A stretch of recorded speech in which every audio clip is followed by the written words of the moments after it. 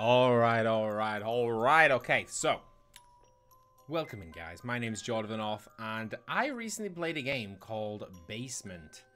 It is like a side-scrolling strategy kind of kingdom builder, per se, except the kingdom is actually a drug business. This is going to be a review and some tips for the game, and just a little bit of feedback for anyone who might be thinking about picking it up. So if that's interesting to you guys, keep watching. Okay, so first of all, the game is really interesting. It's got like a nice storyline. I actually really enjoy the cinematics and the animation of it, the pictures. The meat and potatoes are really funny. There's a lot of parody in there, lots of like comedy value, which is also really, I mean, it's needed in a game where you're literally building a drug empire from your creepy uncle's basement. So, things I would say about this game from the start to be aware of is there is some. Well, I'm having like an audio glitch with it where whenever you load it up, the audio always starts at the default audio, which is way too loud. So pretty much whenever I load up, I hit the settings, go into the audio settings, press apply, because it does save what you change it to if you like turn it down, but you just need to reapply it after every load. Which, let's be honest, guys, there's going to be a lot of loadings. That includes every restart, every reload checkpoint. You need to reset the audio. Little bit annoying. I wish they'd fix that, honestly. It's probably a really basic fix as well. Another point about this game is it is really hard, okay? I'm just going to put this out there, guys. This is a really hard game.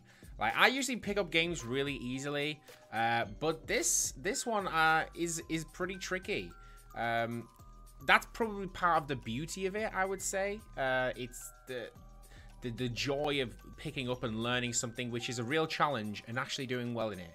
So, something to pay attention to in the game is the missions. Even though you play the main storyline on easy, that's pretty much the game trying to teach you about the game.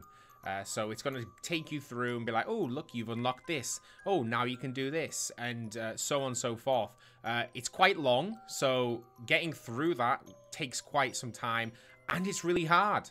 I've never experienced a tutorial which is trying to teach you mechanics of the game being so damn hard, to the point where I actually quit and then thought I'm going to load up Sandbox because this is just too tough.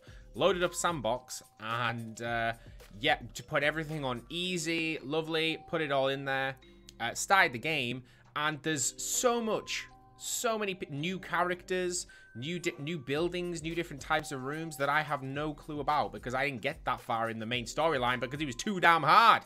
So that's something to maybe pay attention to. I think it would be a good idea to maybe look up. I mean, I don't think there is any, because honestly, I've tried to look up reviews or like guides for this game, and I can't find any. So what I might do is do one myself, because I imagine people are still playing this game. I've really enjoyed it, despite all of its like struggles with this game. I'm really enjoying it. A little bit addicted, and I kind of want to see where it goes and see how far I can actually get. I'm yet to beat the game on easy, so if you do better, please let me know in the comments, because I'll be super jealous, and maybe we can have a chat, and I can maybe learn a bit about the game from you guys.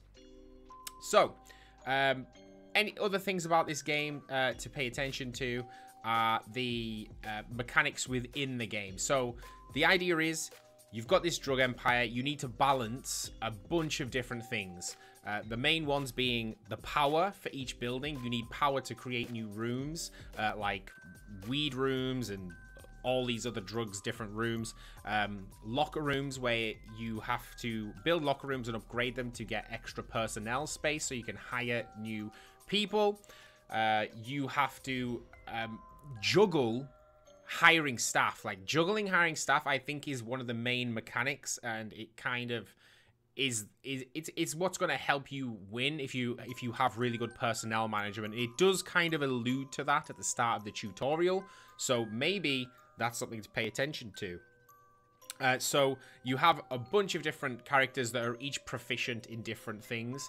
I think one very good tactic and point that I'll give to everyone is at the very, very end of each day, because what happens is at midnight every day, you pay your staff. So you pay your staff for the day's work.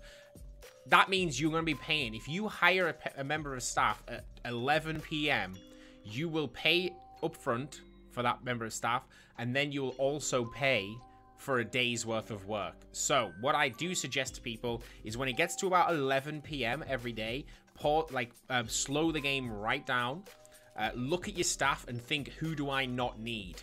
Fire any staff. You can do that really quickly by clicking on the staff icon at the very top, which is like the two locker looking lines. You look through your staff, see who you don't need, and fire them before it gets to midnight. And then at the start of each day, think about who you do need. So do you need some people who are proficient at fighting to go and take over an opposition's business? Do you need some extra cooks because you're running low on supplies?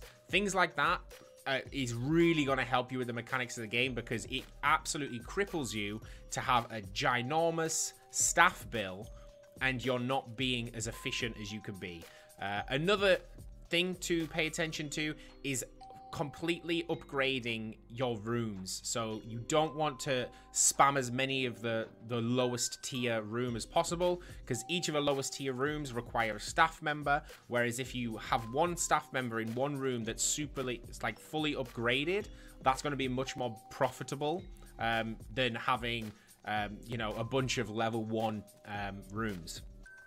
I think all in all, this game is a really good experience. I think it's probably going to be pretty cheap to get. I think I got this from Humble Bundle, and you can get a code to get it from Humble Bundle down below.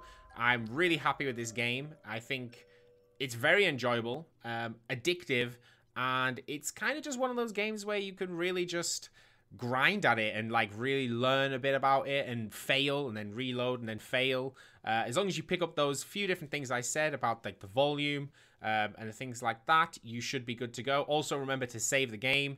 The automatic saves don't happen very often, so save the game frequently. Have fun with Basement, guys. I would probably give this game at the minute, I'd probably give it 2 to 3 out of 5 for like the quality of the development of the game, just because there's a few real base issues that need to be worked on. But for enjoyment wise, I would give this a solid 3 to 4 out of 5. I mean, it's a testament that I'm still playing it. I'm still a little bit addicted to it. So take from that what you want. Have an awesome day and take care, guys.